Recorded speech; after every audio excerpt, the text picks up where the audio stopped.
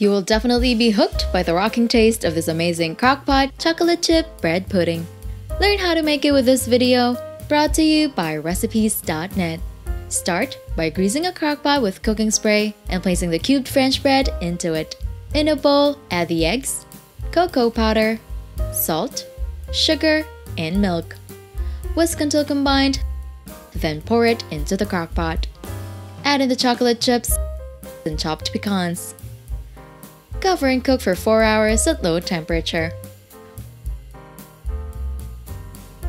Once done, drizzle with condensed milk, garnish with walnuts, and serve.